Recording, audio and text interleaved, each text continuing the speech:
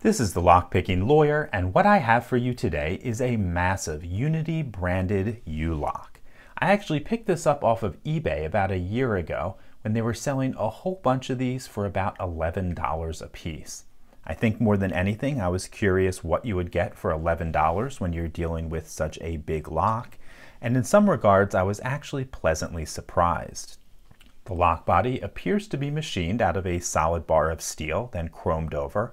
We have a huge 16mm shackle, which does pass the file test, which means it's at least case hardened. And that shackle's held in place with a strong and unshimmable rotating bar locking mechanism. But as good as all that is, the core is just as bad. In fact, it's abysmally bad.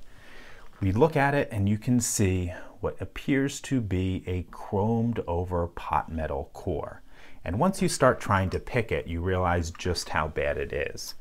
Let's get a little tension wrench in the bottom of the keyway there, and one of my Wicked Waves rakes. And let's see. I think that's about the longest it ever took me to open this lock. Let's try it again. There we go. That's more like it.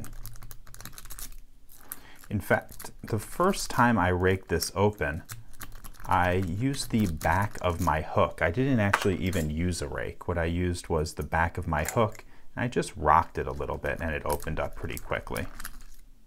So as you can see, not so great as far as pick resistance goes, but let's take it apart and I'll give you a closer look at this. Before we take it apart, let's see that rotating bolt locking mechanism. You can see it's just a bar of steel with a couple of half moons cut out of it, that when you rotate it, it engages with the shackle.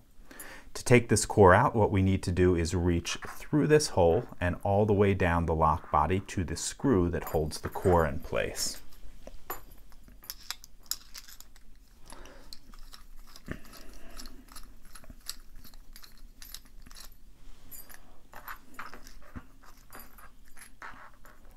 Okay, so we've got this core out. And it is really, really bad looking. You can see each of the pin chambers is capped off with, I'm not even sure what that is. Looks like mortar or maybe pancake batter, who knows. There's no clip on the back. This is actually held in place with this brass pin, and the entire thing appears to be made out of pot metal. Let's see if we can get some of this stuff out so we can take a look at the pins. There's definitely no security pins in here.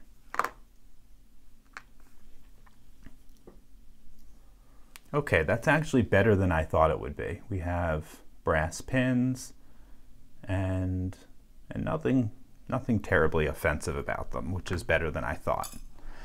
But it does raise the question, can we improve this lock? This does appear to be a relatively standard rim cylinder. Unfortunately, it's a little bit smaller than most of the ones you would normally find. However, don't let that deter you too much. I actually have run into locks like this before. If you've been with me for a while, you may recall from video number 89, this Ravbaria K-lock. And it's almost dimensionally identical to this Unity lock, and it came with an aluminum bodied core in here when it started out that was just as easy to pick open. At the time, I was wondering whether or not I could beef it up a little bit, and with the help of a viewer, Hugo Martel, who spent a lot of time filing on a Medico Mortis cylinder, we were able to shoehorn a Medico lock into this.